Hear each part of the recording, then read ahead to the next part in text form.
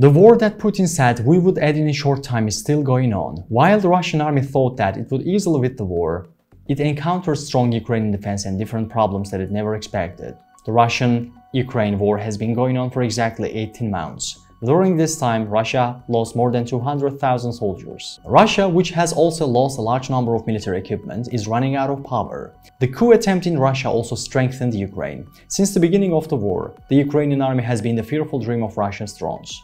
The Ukrainian army, which carries out many operations on different fronts, prevents the operations carried out by Russia's drones in a short time and neutralizes the drones. The Russian army is helpless in the face of Ukraine's counterattacks and active defense strategy. Ukraine is achieving successful results against the Russian army on many fronts. The Ukrainian army, which has rendered the Russian army helpless with its strategically powerful operations, wants to completely cleanse its country from the invaders.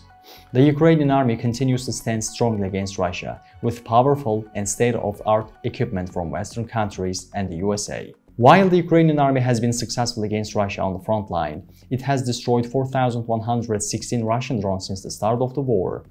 The Ukrainian army does not allow Russia to be effective in the air. Do you think the Russian army has a strong plan, or will it continue to fail against the Ukrainian army? What do you think? You can share your thoughts with us by commenting.